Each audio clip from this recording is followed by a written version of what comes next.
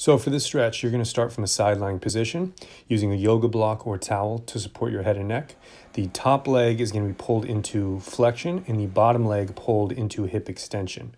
From that position, once you're in place, you're going to slowly rotate your head and neck as well as your shoulders, trying to bring the top shoulder all the way to the floor. So what we're working here is improving flexibility in the hips as well as the upper back and thoracic spine. Then switch sides and repeat. So once again, top leg pulled into flexion, bottom leg pulled into extension.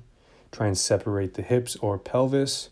Once you're in position, rotate the head and neck as well as the upper body, trying to bring the top shoulder to the floor.